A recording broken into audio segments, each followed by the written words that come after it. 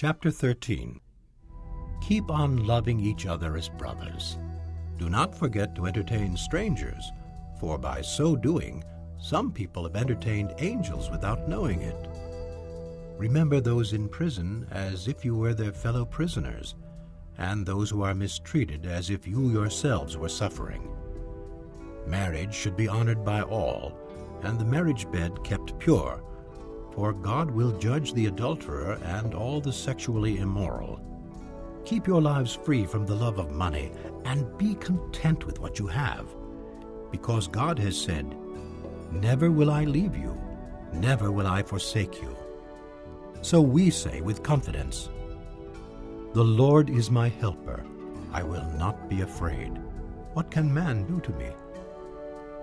Remember your leaders who spoke the word of God to you.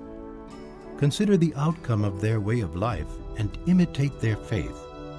Jesus Christ is the same yesterday and today and forever. Do not be carried away by all kinds of strange teachings. It is good for our hearts to be strengthened by grace, not by ceremonial foods which are of no value to those who eat them.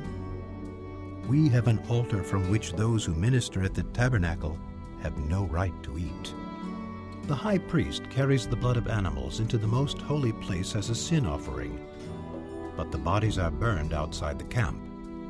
And so Jesus also suffered outside the city gate to make the people holy through his own blood. Let us, then, go to him outside the camp, bearing the disgrace he bore. For here we do not have an enduring city, but we are looking for the city that is to come. Through Jesus, therefore, let us continually offer to God a sacrifice of praise, the fruit of lips that confess his name. And do not forget to do good and to share with others, for with such sacrifices God is pleased. Obey your leaders and submit to their authority. They keep watch over you as men who must give an account. Obey them so that their work will be a joy, not a burden, for that would be of no advantage to you. Pray for us. We are sure that we have a clear conscience and desire to live honorably in every way.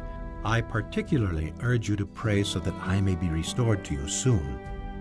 May the God of peace, who through the blood of the eternal covenant brought back from the dead our Lord Jesus, that great shepherd of the sheep, equip you with everything good for doing his will, and may he work in us what is pleasing to him, through Jesus Christ, to whom be glory forever and ever. Amen.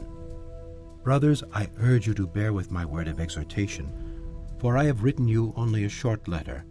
I want you to know that our brother Timothy has been released. If he arrives soon, I will come with him to see you. Greet all your leaders and all God's people. Those from Italy send you their greetings. Grace be with you all.